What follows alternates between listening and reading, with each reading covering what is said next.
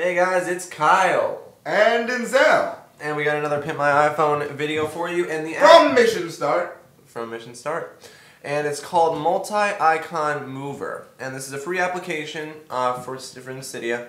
And basically what it does is allows you to simplify that tedious icon moving process. So we have spring jumps for restoring the icon position, but we haven't really had an application that helps you move them. So what you're going to do to initialize it is you're going to... Wait.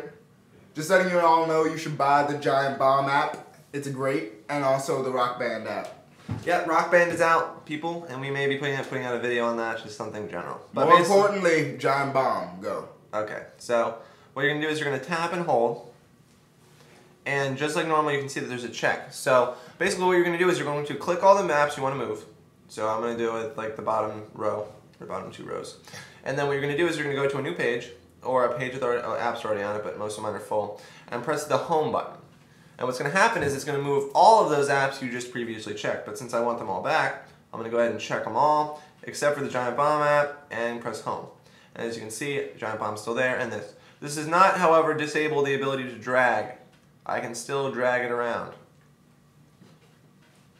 It's just another way to easily move multiple applications at the same time. Because as you can see, all my I've organized mine to the themed applications and non-themed. And so to do this, I was able to do this in a couple minutes instead of what that usually takes like an hour.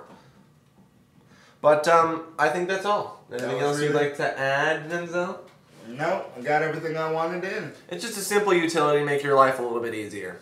But yeah, I think that's all. This has been Kyle. And Denzel. From MissionStart. And good night. And thank you for watching.